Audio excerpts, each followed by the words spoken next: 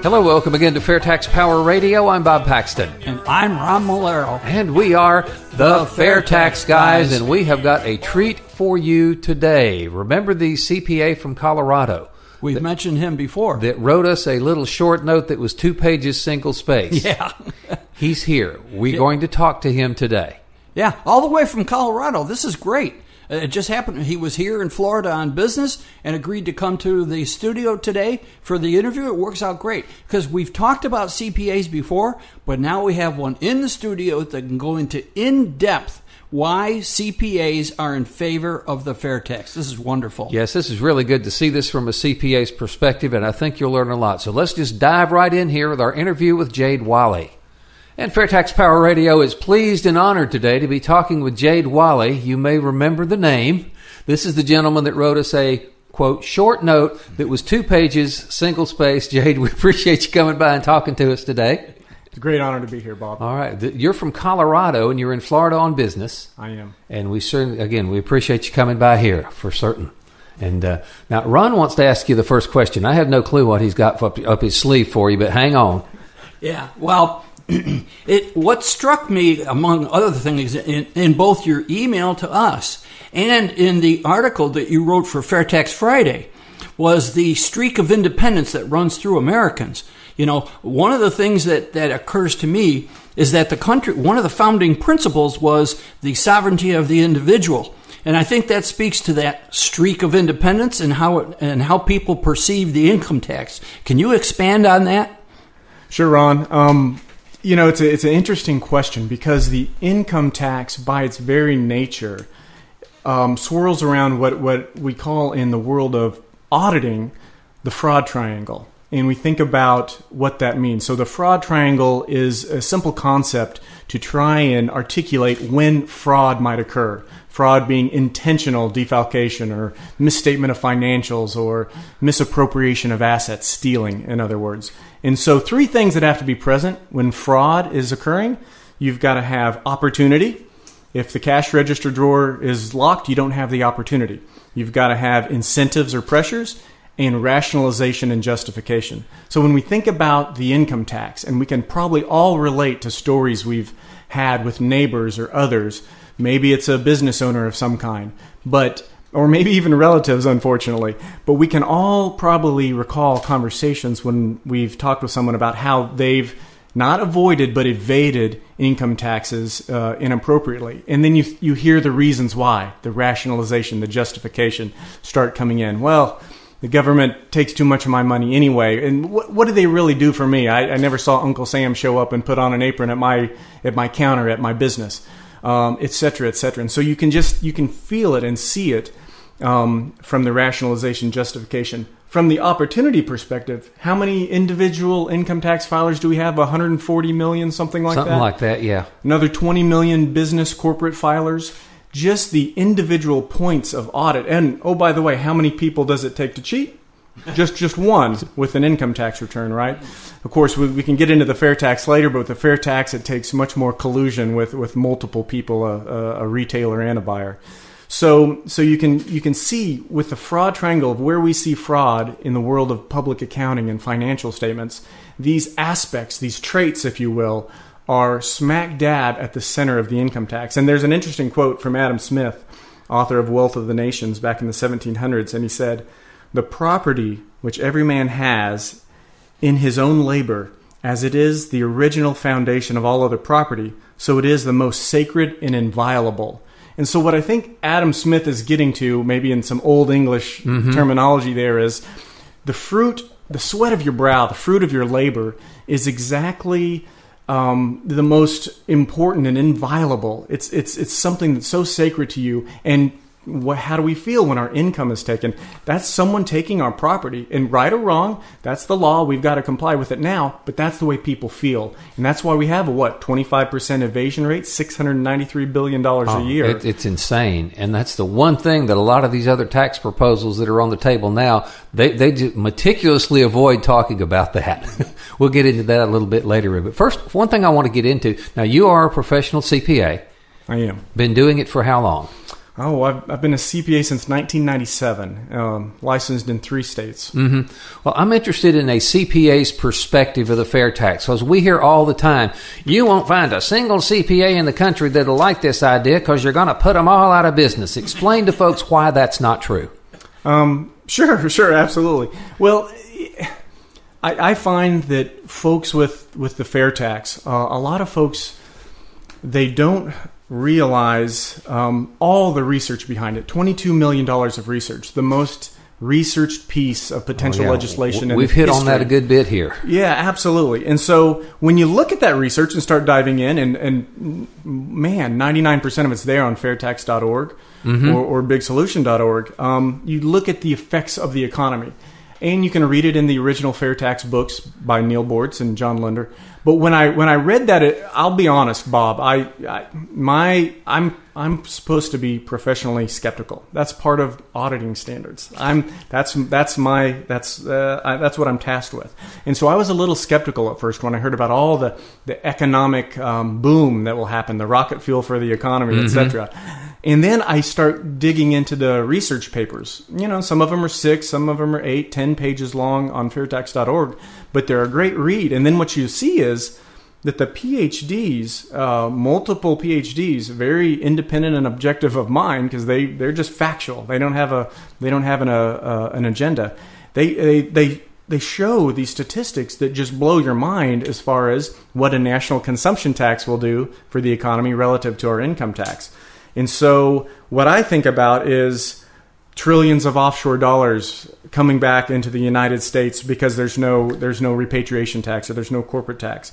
What I think about is GDP going up. Let me look at some of these numbers here. GDP would go up by 2.4% in year 1 and by 11% by year 10 after the fair tax enactment. That's a big number. Huge. Consumption up 2.4% year 1, up 12% by year 10. Disposable personal income. That's really the bottom line for everyone. Up 2% in year 1, 9% in year 5, up 12% by year 10 after fair tax enactment. Real wages up 10% in years 1, 10, 25. And we can go on and on with these statistics. But so as I dug in further, I realized, okay, Jade, these PhDs are certainly smarter than I am. And so maybe there's something to this. It's not just a bunch of optimistic hoo-ha, coming from the AAFT or the supporters' mouths. So one thing, virtually all economists agree that 3 items will promote economic growth. What are those 3 items? Replacing the income tax with a consumption tax, check.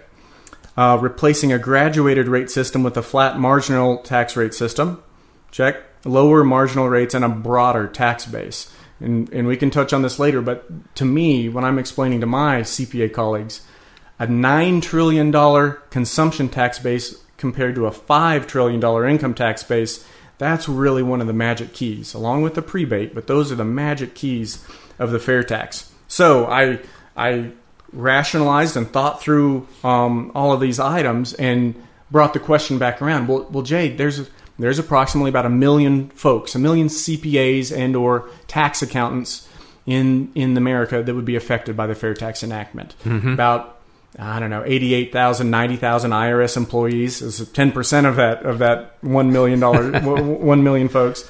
And you have to think, there would be some disruption for those folks that are purely income tax code driven. Yeah. And I work with corporations, mostly public companies, all the time. And sometimes there's floors of accountants, not just bookkeepers, but the actual tax accountants. And so you have to think, okay, there would be some disruption there. But these are smart people. They'll find something else where they can fit in. Absolutely, Bob. So you think about, especially the CPAs, a large preponderance of these million folks are well-educated CPAs, very dynamic. Besides, other than the sitcom representation of a CPA that has glasses, and that's why I wore contacts today, by the way. But CPAs do so much more than just taxes. I mean, if you take the tax part away, you still got a pretty good chunk of business to deal with. Absolutely. Like, for example, me, I'm not a tax accountant, but I'm a CPA. So I think the preponderance of folks would very much land on their feet. And I joke with my tax colleagues at my firm, and I say, we've got jobs for you in audit. Just come on over after the fair tax is enacted. You'll be taken care of. All right. Well, our little catchphrase here on FAIRtax Power Radio, you've heard it for sure. Once you understand it, you'll demand it. Have you found that to be true when you explain the fair tax to people who are not familiar with it? Absolutely. I've taught a graduate practicum course at a university for the past 3 years, and dragged a couple of my colleagues along. It's one of these deals where they ask professionals to come back and teach a day of a course for an accounting course, and have done it on the fair tax for the last 3 years. And I try to do it very objectively. Here's what the proponents think. Here's what the opponents think. And at the end of the day, I ask for a show of hands. And this is a long 2.5-hour course. And over half of the folks, when we say, well, again, we're neutral up here, but what do you think about the fair tax? And over half of them raise their hand and say, we'd like it. Now, keep in mind, some of the folks, the students in this class, are majoring a graduate degree in tax accounting with a focus in tax accounting. I do find that because of the natural, maybe it's a human preservation, some of the folks with a tax concentration in their master's degree have a little bit more hesitation in raising their hand, but a few of them have. Yeah, well, I know when I first explained the fair tax to my mom and gave her the fair tax book, and she read the thing and she looked back at me and says, why aren't we doing this already? It makes so much sense. You see that on occasion, I'm sure, too. Absolutely. That's your mother's conversation is almost identical to my brother and I's conversation. And I explained it to him in detail. He'd ask the good, questions and wouldn't that be regressive? No, there's a prebate. It wouldn't be regressive, et cetera, et cetera. And at the end of the conversation, like, yeah, why aren't we doing this? Well, I have found out that just about everybody who's out there shooting at the fair tax, trying to knock it down, are either purposely misrepresenting what it does and says, or they just don't know. And again, once these folks understand it, 98% of them like it. Absolutely. Absolutely. Now, I'll give you a quick story here, Bob. One of my colleagues, he's a capital markets expert, super smart.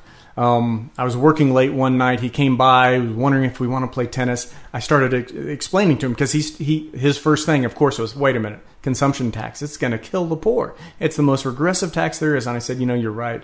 A sales tax by itself is the most regressive, along with a federal gasoline tax. And by the way, this payroll tax. Yeah, the payroll tax is the most regressive tax that we pay, because even if you don't have any income tax liability, you can get that back if it's withheld from you. But you don't get back the Social Security and Medicare payroll taxes. And the fair tax does put those programs on a much better financial footing than the folks. Right now, only people who work for a paycheck, who get W-2s, are supporting that. With the fair tax, it'd support everybody would get there. Absolutely. Didn't mean to run you down that side road, but no. Well, I'd like to go back down that side road. I've got an interesting idea on that. But anyway, my colleague, at the end of it all, he again, very capital markets minded, had worked for some of the big banks in New York as well before coming back to the firm. He's like, wow, wait a minute, this is encouraging savings, which in his world encourages investment, which in his world encourages deals, and then encourages transactions. And so, coming full circle back on your question around how would this benefit accountants, wow, if we have a GDP increasing by 10, 11% in 10 years, up 2.5% relative to the income tax in 1 year, it might be a year or two of transition to kind of figure ourselves out as accounting firms when we lose that tax line of service. But wow, if we've got businesses coming back into the United States, 14 trillion or so estimated, no one knows exactly, offshore, money kept outside of the United States, coming back freely. I think Alan Greenspan was actually interviewed about the fair tax back in the last decade, talked about how quick would that money come back. And other than some money that would stay for that legitimate plant you have in Costa Rica or wherever your businesses are, the vast majority would come back. And the timing was asked, and what did Alan Greenspan think?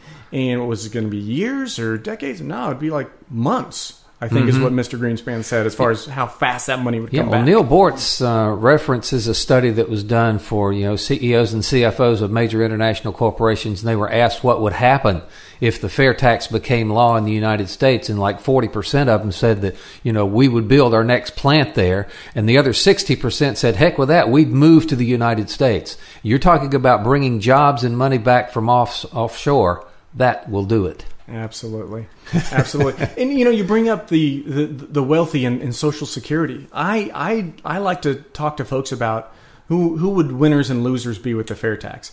Well, almost every demographic, when you look at it, gets more purchasing power. But I think there'd be that rare demographic of, let's call them the uber wealthy.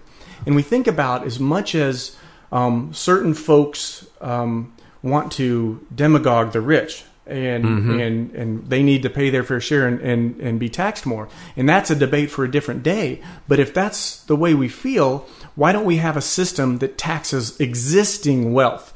You can raise that income tax rate as high as you want, but your Warren Buffetts, your Mitt Romneys, or maybe your Donald Trumps in his personal life, not as president, who are these uber wealthy folks, how much are they contributing into Social Security? Zero, because I don't think they have a W-2. They don't. No payroll tax withheld. And so they're probably paying capital gains tax on large investments. But usually rich people spend like rich people. I don't know if they might get a yacht this year or a beautiful new home or whatever they end up spending on. Guess what? The Fair Tax Act, I've read it, calls for about 35% of the funds that come in to fund Social Security. So now those uber wealthy that don't pay a dime into Social Security, we can argue if that's right or wrong that they would now, but now they would pay their full burden into Social Security as those uber wealthy spend. And remember, the uber wealthy, some people say, well, they could save a lot. Well, consumption comes from four things. It comes from income, okay, fine. And it comes from savings, okay. And it comes from borrowing, and it comes from theft. We can't forget that. Four things. People always say three. I add theft in there because then people spend what they steal. So if you think about it, people might say, but it eventually gets spent. And that all that consumption gets spent. So all that income, all that existing wealth turns into tax dollars as it's consumed. That's true. And these uber wealthy people like you're talking about have the means and the wherewithal to hire folks like you to find the loopholes, because again, the tax code is so incredibly complicated that it takes a professional that does nothing but concentrate on that to find all of the legal loopholes that they can get into. And of course, with the fair tax, it is just simply mathematically impossible for someone who spends more to pay a lower tax rate than someone who spends less. The Warren Buffett versus his secretary thing, you've heard about that. Yes.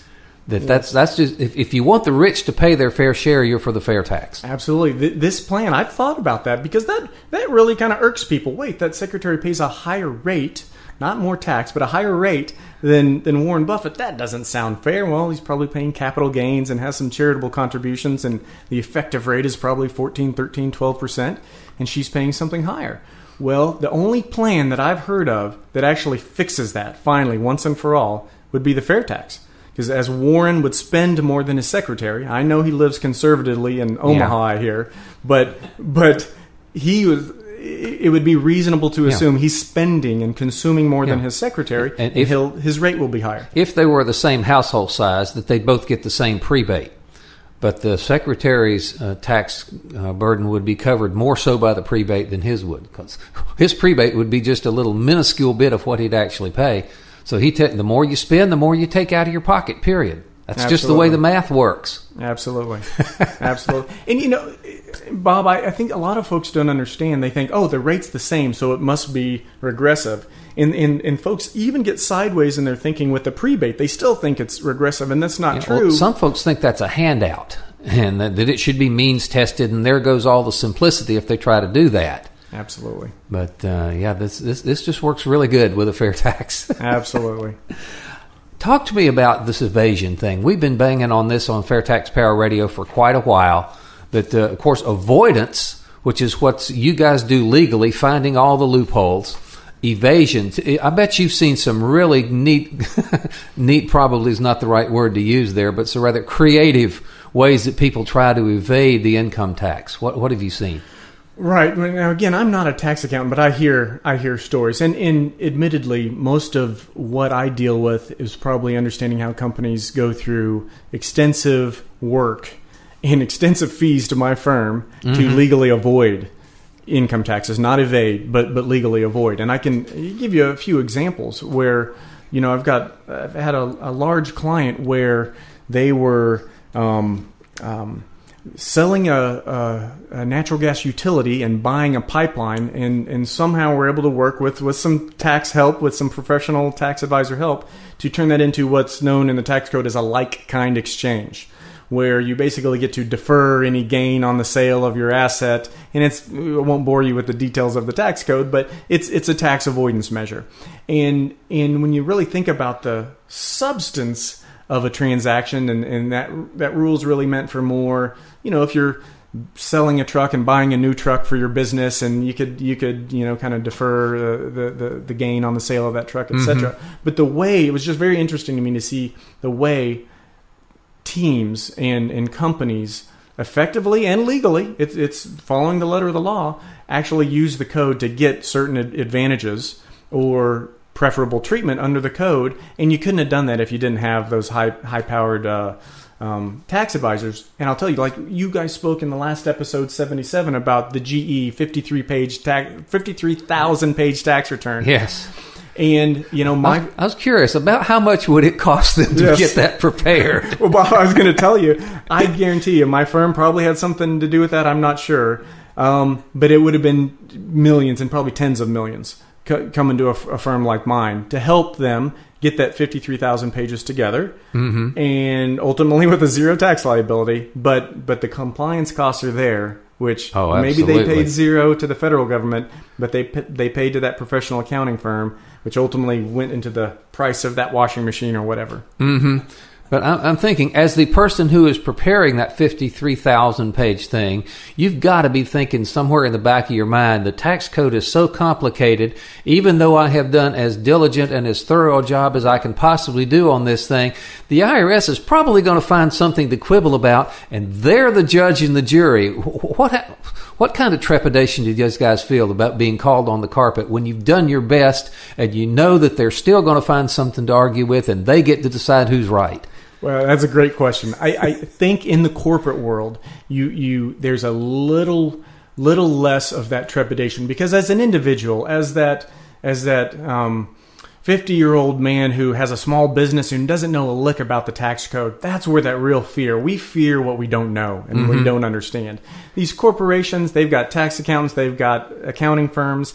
And some of these, Bob, they've just got a continual IRS auditor almost year-round that just year after year, they call it like a continual IRS audit program that a lot of these corporations go through.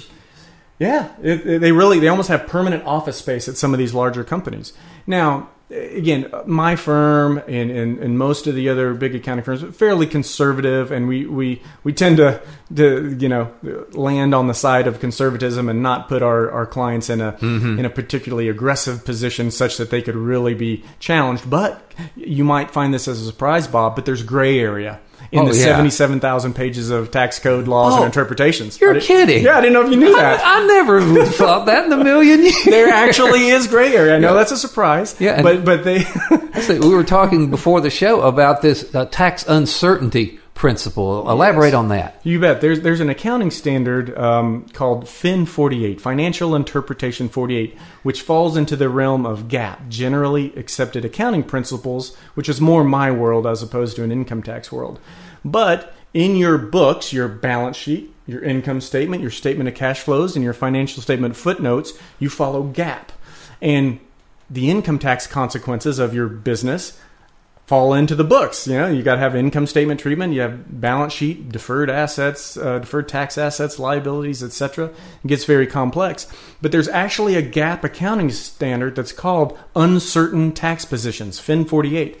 So I just find it funny that we have to have a GAAP accounting standard to deal with uncertain tax positions. So, Bob, even in those 77,000 pages, we couldn't figure it out enough to make us certain, which is just unbelievable. Well, I take it you've heard about that story that Money Magazine did. I mean, that was like 30 years ago, where they took a mythical family and asked 50 different tax preparers, how much does this family owe, and got 49 different answers. Absolutely. And that was 30 years ago. The tax code is immensely more complex now than it was then. That should not surprise people. Absolutely. It's just utterly confusing. And you guys have mentioned on the show before, there's excerpts in the law that says you've got to understand the totality of the whole 77,000 pages to understand this one little paragraph you're trying to apply. So I mean, even the sophisticated corporations can't do that. Okay, a lot of good information there, and that's just part one of our interview with Mr. Walle. We'll pick this up again in the next episode of FAIRtax Power Radio, but there was a lot of good stuff there. A lot of good stuff there. I'll go back to my first question, actually my only question with him, pertaining to people's attitudes towards the income tax. And that's very simple to summarize. They don't like it. Wonder why. Americans don't like the income tax. And he spells it out. Yes, it does relate to one of the founding principles, the individual sovereignty. And it does, and he tied it into the evasion very quickly. I was surprised that he took the dislike for the income tax and used that as a part of the justification for evasion.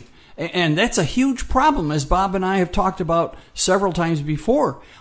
Over 20% evasion, which costs the rest of us a whole lot of money. So I was very interested to see what he said there. Yeah, but I'm thinking, we general taxpayers have to deal with this thing maybe once a year. Yeah. CPA's got to deal with this thing the entire year around. Yeah, 365 days a year. My gosh. Yeah, but I think he pretty well busted the myth that CPAs don't like the fair tax. Oh, because yeah. they do a lot more than just doing the taxes. They can provide a lot more services to their clients that they don't have time to do now because they're all tied up with the tax code. And we have heard from other CPAs they really don't like the tax code, and they would love to get rid of it. Yeah, but I was amazed when he said that there's gray area in that 77,000 pages. I'd have never thought of that. Oh, what a revelation. Who would have thunk it?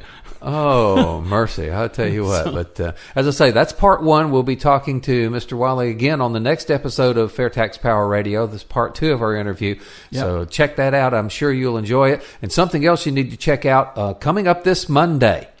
Our next Facebook Live event. Yep, Facebook Live. It will be on the FAIRtax official Facebook page, and it's at 8 o'clock Eastern Time, 7 o'clock Central and so forth, and actually 6 o'clock Mr. Walle's time. He's in the Mountain Time Zone. No telling what we're going to talk about because it's interactive. And when you type in questions, we respond. So it is interactive, and we follow the direction of your questions. So it's a lot of fun. I know we have a lot of fun doing it, and I hope our listeners enjoy it too. Yes, and if you'd like to follow Mr. Walle's footsteps, and send us an email, thefairtaxguys@gmail.com. And if you want to send one that's two pages, single space, that's fine too. Yeah, that's okay. But like us on Facebook. We have our Facebook page, The FAIRtax Guys. Check that out, and do turn into the Facebook Live. I think Mr. Walle may actually be talking with us on Monday as well. Yes. We'll see. I wouldn't be surprised if we heard from him. All right. All right. So that's just about going to wrap it up. We got a little bit of time here left. Anything else you want to get into real quick? Well, don't forget on the fourth Thursday of the month is the webinar. That's also interactive. There'll be announcements on Facebook and so forth. You can, and it's free for nothing for everybody. And you can type in your questions, and they will give you answers. Mark and Larry from the Orlando area have been doing that for 9 years now. So it's a good way to learn about it. And you can tell other people who may not be familiar with the fair tax, tune into FAIRtax Power Radio and tune into the webinar. All right. Well, that is going to wrap it up for this edition of FAIRtax Power Radio. Thank you so much for listening. I'm Bob Paxton. And I'm Ron Walero. We are the FAIRtax Guys, reminding you, as we always do, that the fair tax is America's big solution. And once you understand it, you'll demand it. Fair tax is coming.